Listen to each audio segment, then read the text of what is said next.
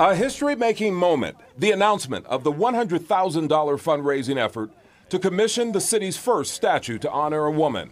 And that person is civil rights icon Marian Spencer. I think of her in terms of her leadership and the manner in which she led issues that were not only important to her, but became important to this whole community. Spencer died in July, a short time after her 99th birthday. Her work in civil rights and human rights in the city and ultimately the nation are legendary.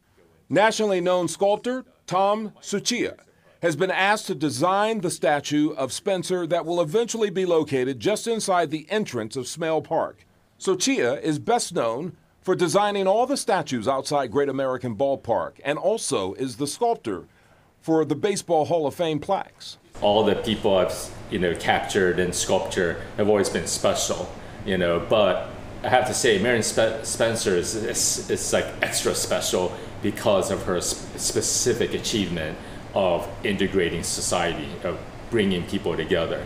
The statue will be life-size with Spencer holding the hand of a child. And especially the way you see here with the boy, his hand almost like looking to reach out, and Marian's hand reaching out. It kind of welcomes people to the sculpture. If anyone, she definitely deserves this statue. She deserves to be the first woman statue. That was Curtis Fuller reporting. The Women's Club of Cincinnati commissioned that statue, and you can donate to this project. We'll have all the information on our website.